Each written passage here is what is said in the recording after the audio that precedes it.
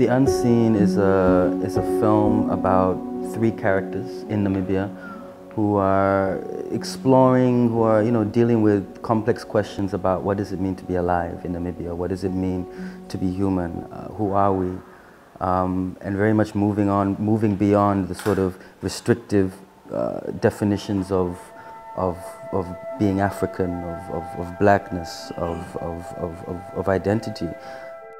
I love your loneliness. It's a type of loneliness that all true heroes have.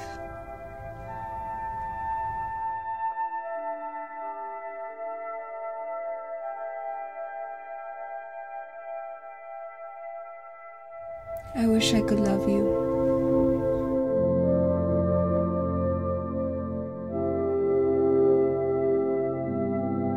They look so ugly to me.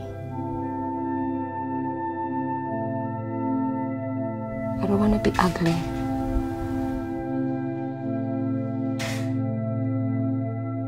In fact, I don't want anything at all.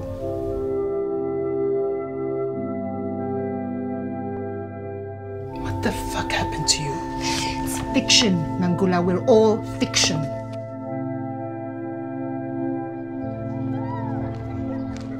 Yeah, I mean, I've been wanting to do an African adaptation of Icarus. You know the Greek myth Icarus. It's that very famous Greek myth about the little boy who wants to fly, and his dad builds him these wings made of wax, and he warns him, don't fly too close to the sun. And the boy flies too close to the sun, and his wings melt, and he falls into the ocean. Yeah, so I've been developing a film based on that, inspired by that myth a little bit, and put in an African context. So you have this boy who lives in the village, lives in the rural areas, and he grows up, he climbs trees, he jumps off, breaks his leg, he does it again. He wants to fly, and placing that magical kind of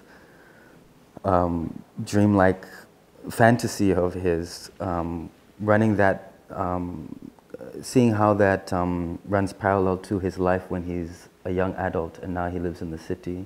And like many young men, he's struggling to find a job, he's getting pulled into petty crime as a way to survive, but he still has this dream of he works like by the airport and he spends his days watching the planes, so he still has this dream. And but he can't quite figure out a way to make it happen.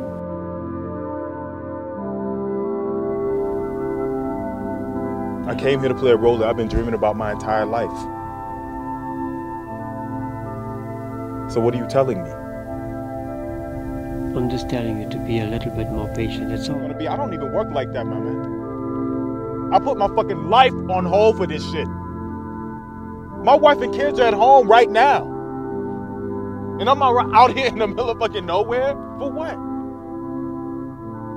For what? You tell me, what the fuck am I doing here?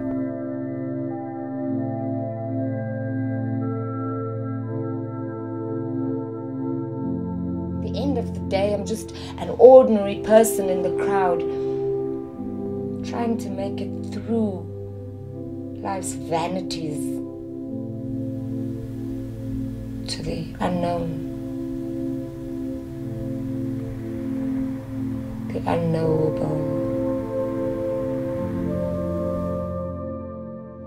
the unseen.